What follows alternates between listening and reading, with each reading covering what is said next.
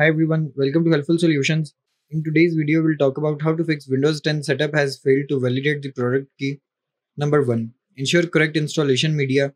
Verify that the Windows 10 edition you are installing matches your product key. Mismatched editions can cause validation errors. Number 2. Delete temporary installation files. Navigate to C, Windows, Software Distribution, Download, and delete all contents to remove potentially corrupted files. Number 3. Run disk cleanup. Press Windows plus S, type disk cleanup, and select the utility. Choose your system drive, typically C, and select files to delete, including temporary files. Number 4. Perform system health checks. Open command prompt as administrator. Execute the following commands shown on the screen and also given in the description sequentially. Number 5. Restart installation.